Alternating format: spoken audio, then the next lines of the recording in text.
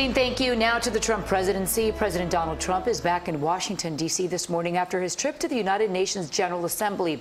He returns to deal with an impeachment inquiry by House Democrats. The president is scrambling to find who provided information to a whistleblower about his phone call and even comparing that person to a spy. And as House leaders move forward with their impeachment inquiry, a new poll finds Americans are nearly split on the impeachment of the president. CBS 4's Mark Liverman reports.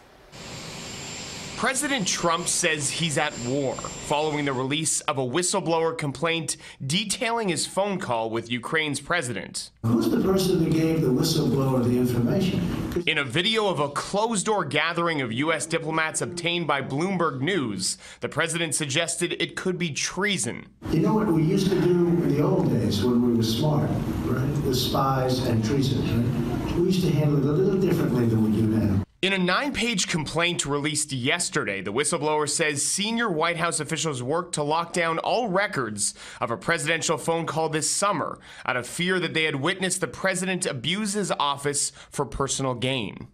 Acting Director of National Intelligence Joseph McGuire told lawmakers he has no reason to doubt the whistleblower. You don't have any reason to accuse them of disloyalty to our country or suggest they're beholden to some other country? Absolutely not. I think the whistleblower did the right thing.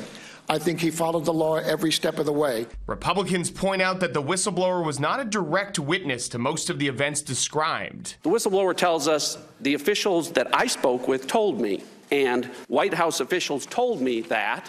In other words, all of this is secondhand information. But House Speaker Nancy Pelosi says it provides a roadmap for an impeachment investigation. There are some in our caucus who think, let's just have an impeachment.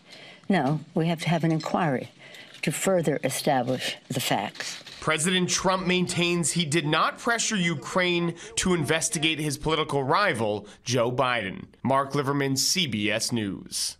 And 3 House Democratic Committee chairs say President Trump's comments about the whistleblower are, quote, constitutional reprehensible witness intimidation and an attempt to obstruct Congress's impeachment inquiry.